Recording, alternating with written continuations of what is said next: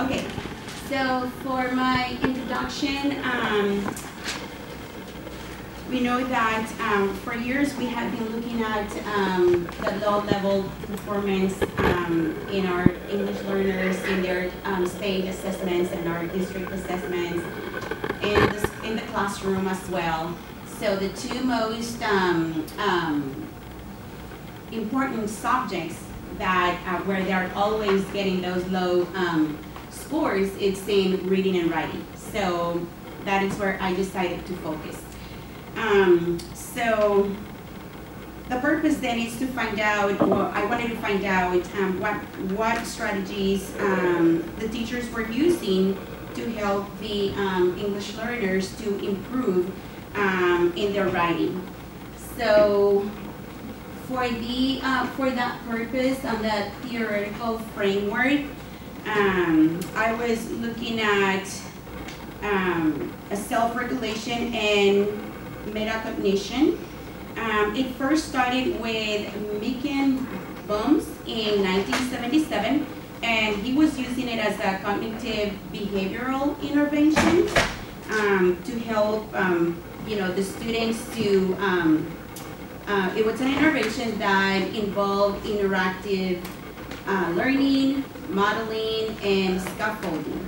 So then in 1987, then we got Harris and Graham, and they took that idea to develop the self-regulation. So self-regulation and motivation is what we see, or what I saw in the literature review, that they were, always kind of like together. They were used together. And one of the explanations that I found was that they involved three important components.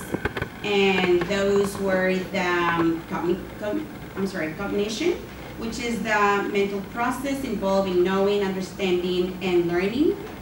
The metacognition, which is often described as learning to learn.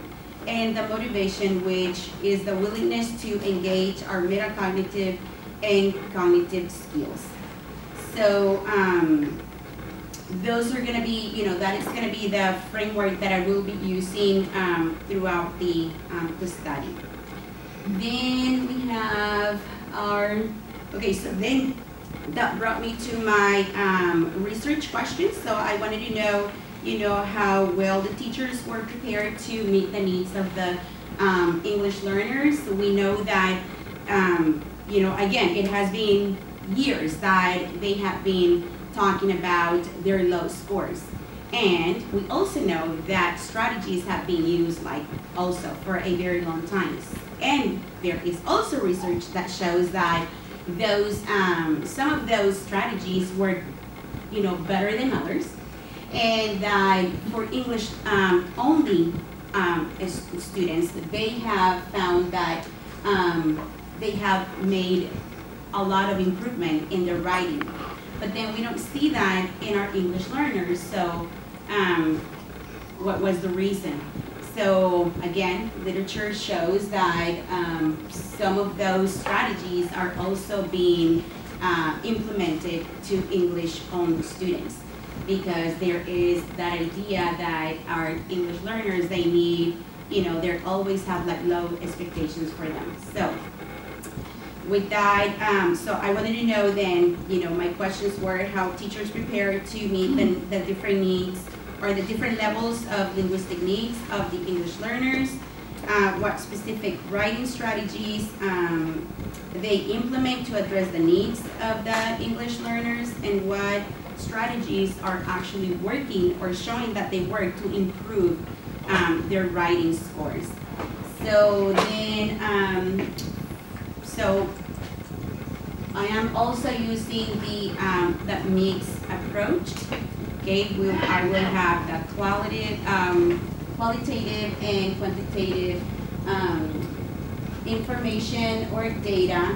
So for our study, for this class, then I use the quantitative, and then this is where I had my huge aha moment, because now there comes my who boost, because I also you know, I also thought about having the same number of questions, and what I did was, okay, so I needed to have the same number of questions for quantitative questions and qualitative. So, but then when I put everything together, you know, oh my gosh, I didn't have enough questions for my quantitative so that I could have more variation in it.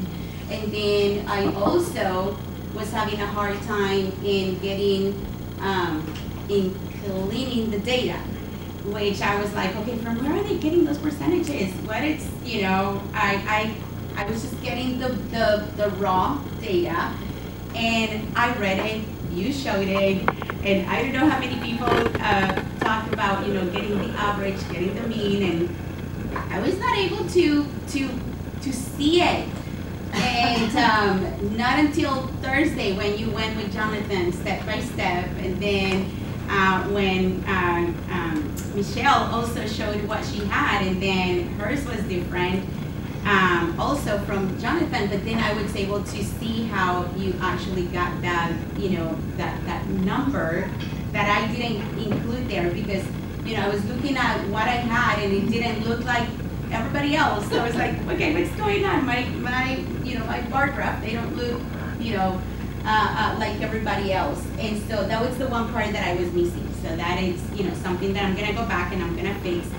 And then the other thing that I had, oh, okay, so one thing that I changed was to have more quantitative questions, and I know that some of those qualitative questions, I could make it into quantitative questions, and that is what I did. But you know, still, that was a mistake that I made. But having those number of questions, also open-ended questions, it was impressive because I was able to confirm some of the things that they answered for the quantitative part.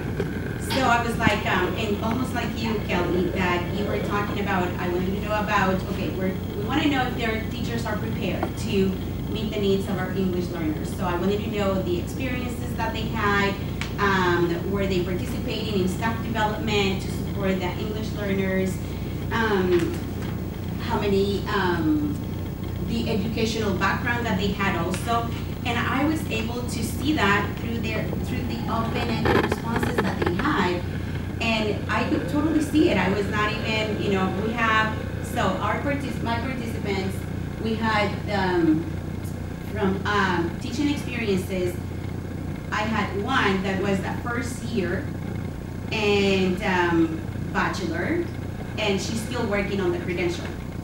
The you know, the teacher with most experience had 18 years, a master's, and you could see the difference in their answers, how they're answering the questions, and and then there was one that even though it had the number of almost, you know, like 13 or 14 years of teaching, it only had a bachelor's degree. And also her answers were like totally different actually. For that participant, you know, her answers were always, you know, like in the low spectrum when she was talking about the strategies, when she was talking about how she was helping the students, when she was talking, it was like very, very basic, and it was like, you know, what do you do to motivate the students? Oh, I just give them something easy to do, and I don't want them to I don't want the students to get overwhelmed, so I just give them something easy. And again, you know, and there it goes what we have been reading, that when the teachers are not prepared, then they just have those low expectations for the students. And it's not that we're gonna go or do something easy, is that it's always, you know, just to having those expectations. Yeah, you can meet your students where they are, but then, you know, you build on what they know and you start to bring them up. And so part of the law of bilingual education is that you're not dummy at content. You dummy it down. You're not supposed to dummy it down. That is illegal. Not only is not good practice, it's actually illegal. Wow. Yeah, and so that was something that I noticed with, with the questions. I was like, oh. So I thought that was interesting. And the other, okay. The other problem that I found through the pilot was that not all teachers, participated at the end, and so